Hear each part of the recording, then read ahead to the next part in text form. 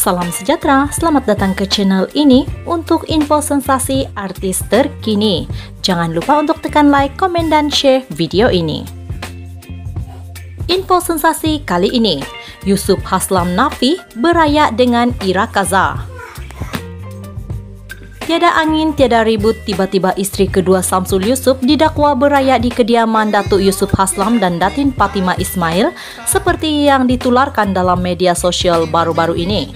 Enggan spekulasi tersebut bertebaran, Yusuf menyangkal berita palsu tersebut.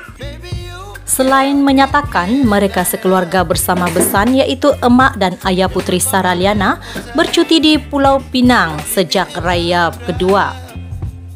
Sebenarnya saya tak terkejut pun berita palsu begini dinaikkan segelintir pihak yang saya sendiri pun tidak tahu faedah apa yang mereka dapat dengan menipu.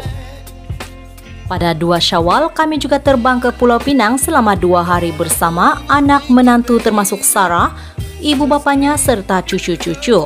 Sebelum itu menantu kami beraya dengan kami pada pagi 1 Syawal sebelum menyambut Aidilfitri ini dengan keluarganya di Shah Alam pada sebelah petang. Cuma pelik macam mana boleh timbul cerita wanita itu datang beraya kerana sepanjang ketiadaan kami, ada abang sulung saya tolong tengokkan rumah. Kalau ada yang singgah pun cuma sekumpulan kanak-kanak yang mungkin tinggal di sekitar, jadi memang tak betul dia ke rumah kami, katanya.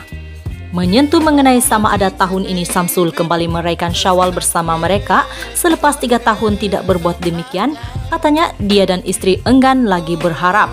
Namun andai dibukakan hati anak lelakinya itu balik bersalaman dengan mereka, pintu rumah sentiasa terbuka menyambut kepulangannya. Sebelum ini ibunya ada tertunggu-tunggu Samsul balik, ialah hati emak mana yang tak teringat walau anak-anak sudah dewasa dan punya keluarga sendiri.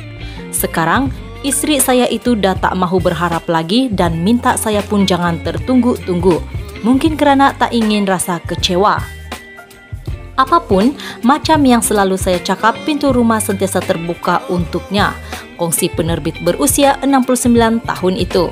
Sementara itu, menyentuh laporan sebuah portal yang menyatakan Samsul menceraikan putri Sarah sebanyak 2 kali, Yusuf mengatakan tidak pasti berkenaan dakwaan tersebut. Ada atau tidak, saya pun tak pasti, kena tanya pada istri saya sebab banyak perkara dikongsi antara mereka, tambahnya. Terdahulu, kes perceraian Samsul dan putri Sarah yang juga istri pertamanya itu masih berjalan di Mahkamah Syariah rendah wilayah persekutuan selepas pengarah tersebut enggan melapaskan cerai pada 18 April lalu. Pergolakan rumah tangga mereka bermula selepas kehadiran pihak ketiga Ira Kazar yang juga merupakan anak kepada pelakon veteran Kazar sebelum Samsul mengakui sudah bernikah dengan wanita itu pada awal Januari lalu di Thailand. Samsul dan putri Sarah berkahwin pada 8 Mac 2014 dan dikurniakan sepasang cahaya mata yaitu Saiful Islam dan Sumaya. Sekian info untuk kali ini, jangan lupa untuk nantikan info seterusnya dalam channel ini. Terima kasih.